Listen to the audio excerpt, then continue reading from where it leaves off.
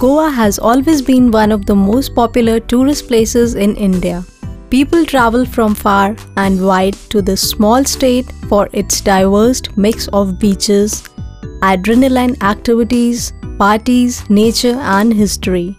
One of the best ways to see all that Goa, India has to offer is by hiring a motorbike or scooter and exploring at leisure.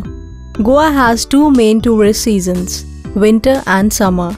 In the winter time, tourists from abroad come to Goa to enjoy the climate.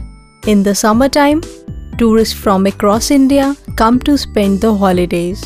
The state of Goa is famous for its excellent beaches, churches and temples. The Bom Jesus Cathedral, Fort Aguada, and a new wax museum on Indian history, culture and heritage in Old Goa are other tourist destinations.